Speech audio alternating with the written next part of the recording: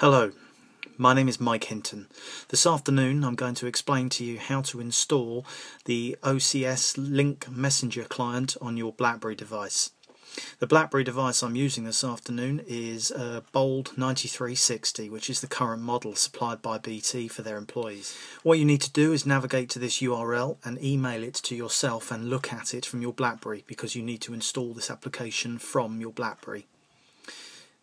What you need to do is click on the URL. It'll ask you to open up a page. When you open up that page, you will see the Blackberry application portal. This portal allows you to install several applications on your Blackberry that BT have authorised for use and are very useful in your day-to-day work. Here you will see, third from the top, BT Office Communicator Client. What you need to do is just click it. You will see it download from the top. You then need to know what version of OS you're on.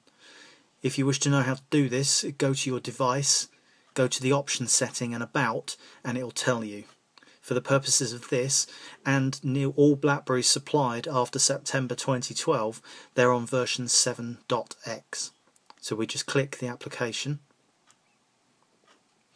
We then say download. Once the installation has been downloaded, you will get this message on the screen: the application was successfully installed. What you now need to do is press the red Call Cancel button to take you back to the desktop menu that you see on the screen now. All your icons will now appear on the screen.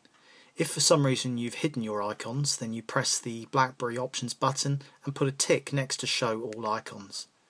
You now need to locate the Messenger file that you've just downloaded. If you scroll down to the application highlighted on the screen, Instant Message, and click it, you will see Enterprise Instant Messenger. Personally, what I like to do here is move this to the main desktop so you know where it is, and you do that by clicking the Options button, move to Folder, and then click Home. You can then press the red button again for the Call Cancel, and it is now sitting on your home screen. To load it, just go down to the application, select it, and the application will open. To log in, you need to populate 3 fields.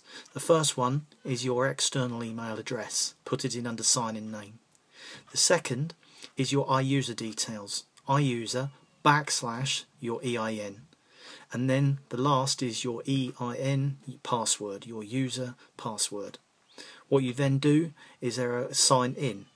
Before you sign in, there are a couple of options you can choose. One is to save your password. The other is to automatically log you on. As soon as you click the application with this facility enabled, it will automatically log you in without you having to fill in this information. So now we're at this screen.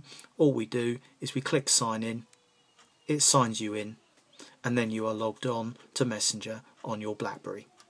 I hope you enjoyed this video. If you have any queries, please email me.